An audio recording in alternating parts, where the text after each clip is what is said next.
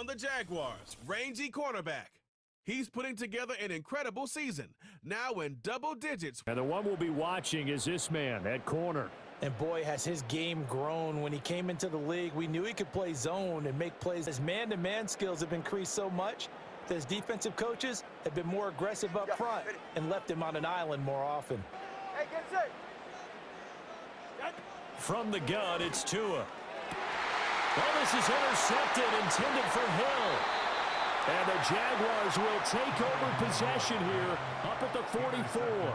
So this is something we didn't see at all from this offense in the victory last week. That's a turnover. Last week, but it was a key to their win. And it'll be... Well, it's caught on the right side. It's Smith. Out route to Hill, complete. And taking it across midfield and they'll take him down at the 31-yard line.